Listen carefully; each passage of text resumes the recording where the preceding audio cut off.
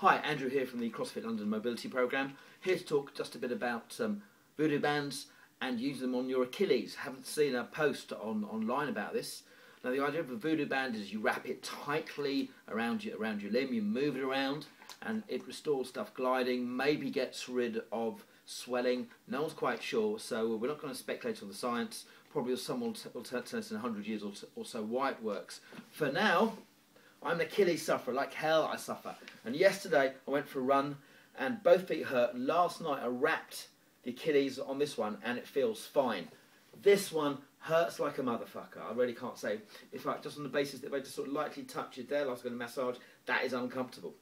So what I'm going to do, I'm going to start wrapping the band around here and take the pressure as tight as I can. And the funny thing is, because it's rubber, it doesn't really seem to feel as bad. So I'm wrapping around here.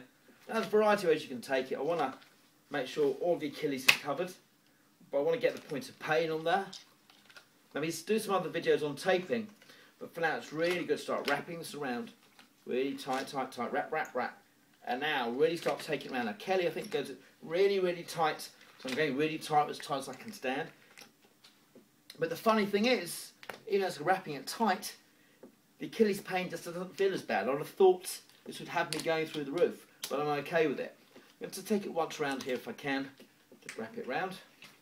Remember, the rules of voodoo band is if your foot starts changing colour or you get too much tingling, maybe it's about the time to actually stop. I'm a little bit crap at wrapping this round, so I'll just make do as I can for the camera. So I've got this wrap round, and so what I'm going to do, I'm just literally going to be moving my foot around. I'm going to stretch it, bring it back, try and stretch it this way, move things around, move around this way, all around. I'm trying to keep it on there for a couple of minutes, if I can. Feeling, if it starts tingling, I'm going to take the band off. If it starts spouting blood, I'm going to take the band off. But I keep it moving around. If it changes colours too dramatic, goes blue, I'm going to take the band off. But for now, I get it working around. And even though it really, really, really hurted, putting my weight on it, having this band around doesn't seem to make it hurt at all.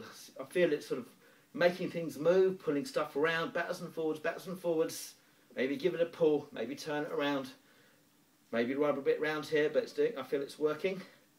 I'm going to take it off and wrap it. Now you can use a bike inner tube. You can get the bands from America, I think at Rogue Fitness. Take it off, and you know what?